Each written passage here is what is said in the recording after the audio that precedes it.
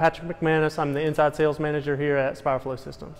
It's a tubular conveyor to convey products from point A to point B.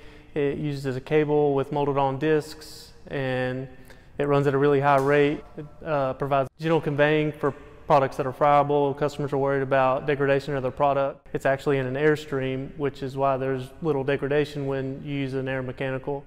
The product goes into the airstream, and once it gets to the discharge housing, is thrown out of the discharge housing. The air mechanical provides total batch transfer, so whatever you put in will come out.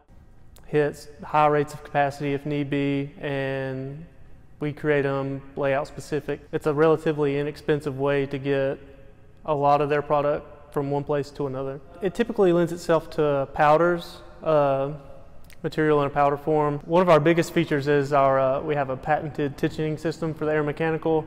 We refer to it as a DART, which stands for Dynamic Automatic Rope Tensioning, and it uses an air cylinder at one of the housings to keep a constant pressure, so as the air mechanical runs, the rope will actually stretch over its lifespan, and the DART will actually keep tension on the sprockets, so you don't have to go up there and manually tension the housings and keep tension on the rope, and it keeps the ropes on the sprockets. We don't have any equipment failures that way. Very basic standard AMC probably runs $12,000 and could go all the way up to around $60,000 depending on the material, all the options you want to get, what size.